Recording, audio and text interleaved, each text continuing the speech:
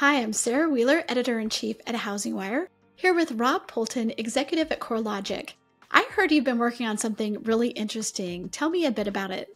Well, Sarah, I wonder how you found that out. But the truth is, we have been working on an innovative solution in the appraisal review space. We call it image analytics, and it allows us to identify aspects of the photography or the pictures that the appraiser takes and trap for conditions and fire warnings to our lenders in their review process.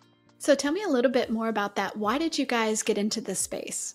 We started studying how reviewers were spending their time. So a few years ago, we started seeing this inefficiency in the process, and we're always trying to drive down the time and touch.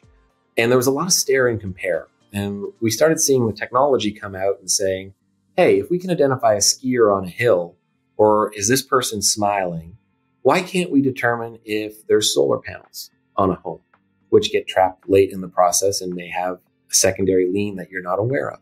Or the unfortunate scenario where the house looked really good at listing and you weren't expecting any issues at closing, but the appraiser has caught something that's damaged that needs to be resolved before you do so. And what we found out, though, is there were about 10 to 15 minutes per reviewer per touch. So maybe you're touching it 2 or 3 times in the process that could be saved if we could address those issues. That sounds amazing. How did you develop the technology? So I wanted to buy it off the shelf and just get going. And after reviewing what was available in the marketplace, we found out that we had to build it ourselves. So the team got together and we looked at the assets that we have. And it turns out, unbeknownst to me, I know we have a ton of appraisal data, but it also turns out that we have a ton of real estate data.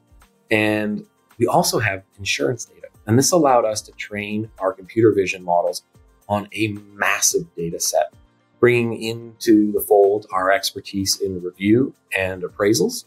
We're able to really train our models to focus in on some key areas.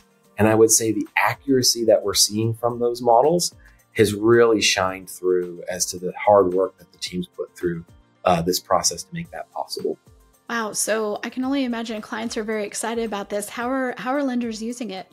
Great question. So originally there was this debate internally, is this a separate process or should it be baked into the current workflow? Where we resided is it's baked right into your current review process today. So if you're using GAR, this is an additional set of findings that you can add on that help trap for image-related problems. What that allows us to do is give you a finding, say for solar panels on the roof or damage, as I mentioned, or if there's a room or condition issue, you can trap for that just like you do other findings today. As a result, we found that the reviewers find it very intuitive. It's very easy to train on. And we've also got some really good feedback as AI has become a fun topic of late.